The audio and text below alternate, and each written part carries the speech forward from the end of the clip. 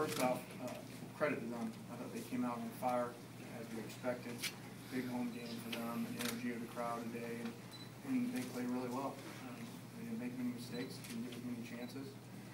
Even with their injuries on defense, once again, they showed up. They've done it for years now, and they find a way to play great defense regardless who's in there. Thought really the game was kind of a couple different games, really. You know, I thought our defense was playing well at times there early after the long run, and then we were moving the ball at times, and then all of a sudden, you know, we could only get field goals out of it. And you're not going to go on the road versus a really good team and win with a bunch of field goals and a red zone turnover. Thought that really changed the game at that point. You know, really great play by Montez. I don't even think he's supposed to be out there. I think he just went on his own because he was coming inside like he was blitzing, so Matt went to throw the screen, and he made a great play. And then I was extremely proud of our team in the third quarter. You know, we're a young team. I think we started 5, count the kickers, 6 freshmen. I don't think they started any freshmen on offense and defense. So they're a veteran team. That's why you know, they're really good. And they got a lot of players that played a lot of snaps. So unfortunately, what happens sometimes with a bunch of young players, things showed up. But I was proud of the way we responded. Took the lead, you know, in a tough environment, you know, versus a really good team. Everything against us came out in the third quarter, and then it kind of went back to falling apart. And you know, a lot of the mistakes and issues there were with these guys who hadn't played very much. So we're gonna get ready for a big game next week. You know, we're 3-1. Season's not over. A lot of teams would like to be 3-1. So go back and get ready to play good Arizona. You talked about the young players.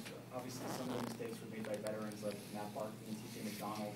You talked about Barkley's performance and also the personal fouls that were called against TJ.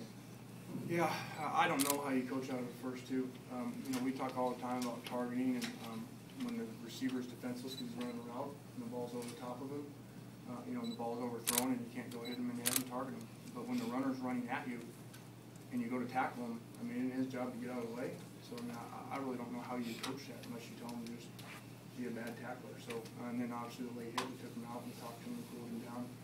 That was disappointing. What about Matt? Well, I thought Matt did some good things at times. The interception is not his fault. I mean, it's a screen play. It's a jailbreak screen, you know, and Montez makes a great play. And never is the guy that's sitting right there involved in there. It was just a, you know, free play. So that's not really his fault. But I thought he made some good throws and did some good things versus a really good defense. And, you know, didn't have a lot of time at times. You faced a different offense tonight. What did you make of the tackling on defense? Yeah, you know, I showed up again. You know, we got spread out again, and we showed up in space. You know, I thought it wasn't as bad as sometimes last year, but it showed up again, unfortunately. They kept running that play over and over, it looked like. It felt the same way. We did finally stop it. We tackled it for a 1-yard loss. Have they done that in all their games this year? Yeah, they've done it some. You know, it's just it's a tough play to defend. You know, you're going to give up the completion usually on it, but you got to make the first tackle. And so many times we missed the first tackle, so instead of being 3 or 4 yards, it was 10 yards. So you know, it's a play we run, and you know, they do a good job at it. He was throwing the ball out there really quick, and you've got to get your outside leverage. You got to make the play right there. And so it's a 3-4 yard gain, just a long run. Did you get the sense that because there were no huddling, because it was hot, that the defense was gassed at all, or kind of on its heels at times? Well, I don't think that was really the heat. I think really, as you study last year's game, when you look at this year's game from the early observations, I felt like that happened last year and this year's game on both sides, really. You know, if you go to that third quarter and early fourth quarter, I felt like they looked tired on defense too.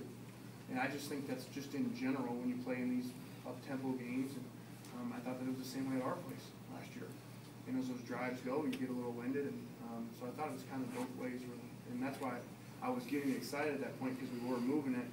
And it got all screwed up. You know, we moved it. I think we started maybe a -10 or something. We drive all the way down. We have a 2nd and 2.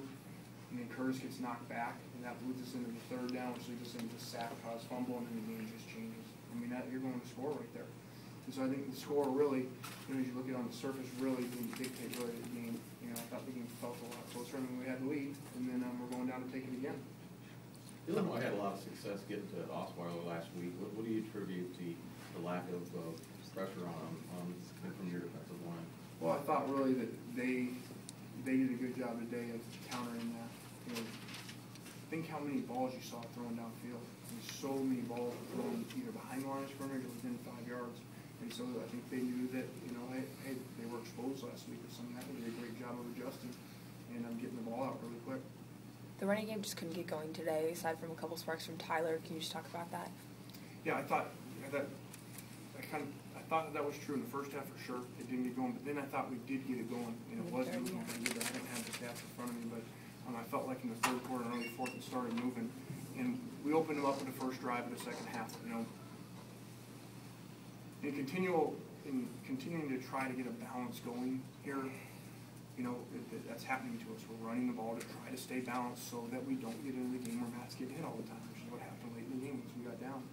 And unfortunately, we haven't got it going early, and so we've had to go back to the pass in these games to open them back up, and then go back to the run, and it worked. And then when we got down, and then we had to throw, and then we went right back to it. We can't throw the ball 50 times. I mean, we just can't. We're not 2005. You know, we don't have that protection, and we can't do it. So we have got to try to fight for balance, and it's what we did at times, and times it didn't work. Do you have any concern about a loss like this growing into something more? This is a young team, and last season you guys started off great, but then when you had that first loss, is there any concern about a loss like this growing into something more? Well, there could be, but I think I know this team's going to stay together. They're going to be strong, and they're going to fight through it 3-1. You know, and you talk about last year, same thing happened. The first loss happened, and everybody thought, okay, you know, the end of the world's coming. We lose to Washington, we go back and basically have a Stanford game one, you know, at what ends up being one of the best teams in the country at their place. So they'll fight back, and we'll get ready for a big game next week. You had a couple of third and longs in the first quarter, and you ran. Were you just worried not to have a turnover early in the game to change momentum or keep field position? Yeah, I think you go on the road, you got to play smart at times. You're getting those, and all of a sudden that wind was kicking up, and I think you saw what happened a little bit later when we were forced into throwing situations, and so that could have been happening right then, and now all of a sudden the game's out of reach early. So you got to play field position at times, just like you need a spark at times. Just like we went for it on at midfield on that drive, and ended up getting us 3 points out of that. Thank you.